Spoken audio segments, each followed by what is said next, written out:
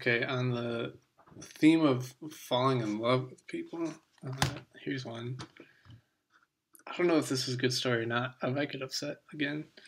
Um, I was a senior in high school. I was working at Harmony Cafe in Appleton, and this girl Mandy, she started working there, and she was fascinating to me, man. She had dreadlocks. She was from a different state, she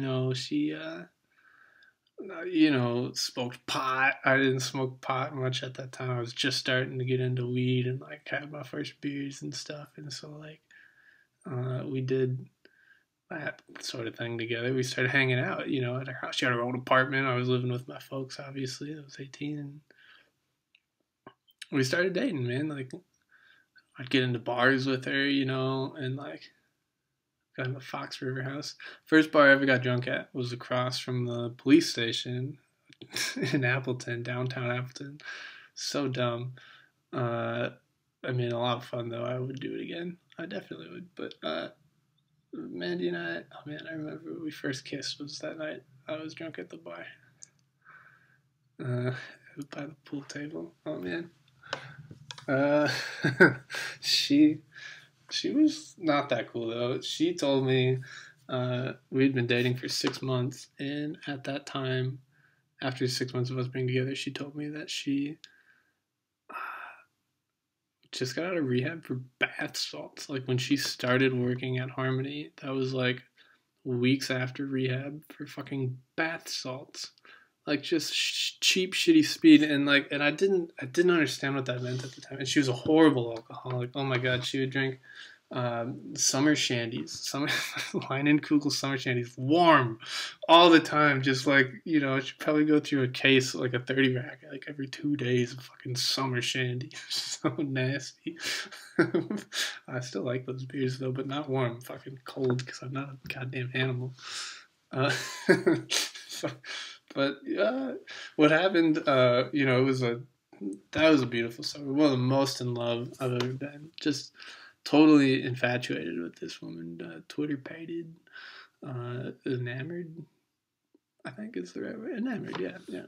I'm just thinking enamel. Um, but I was going to college. Stevens Point, an hour away from Appleton, and there was like we knew there was like an end date to the relationship.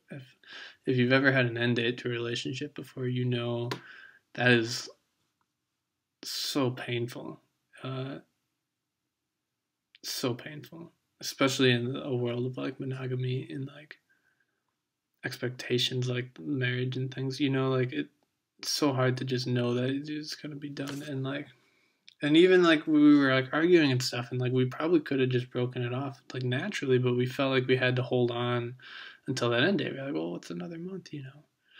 And she was cheating on me. I didn't consciously know it then, but I think I knew it unconsciously, and I definitely knew it not far after, like when I got back when I was in college and stuff. Like I was pretty aware of that, and she was sleeping with a mutual friend of ours, which hurt. I mean, that guy. I don't blame him. I'm not bitter about it anymore. I understand now. Like at the time, like what I wanted, what I expected out of love and out of a relationship was not what she expected, and B, not it just wasn't who she was. I wasn't taking Mandy for Mandy. I was taking Mandy for who I wanted a lover and a girlfriend to be, you know.